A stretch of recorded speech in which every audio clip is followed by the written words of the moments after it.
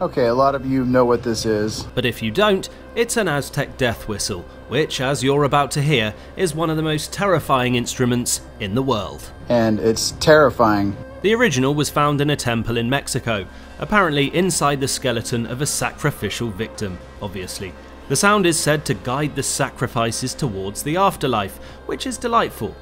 Jensen bought this one online, and because it's so hard to blow, he used a leaf blower instead. Let's have a listen. But it takes a lot of wind to blow it, so you can only blow it for a short period of time. I came up with a solution for this. Check it out.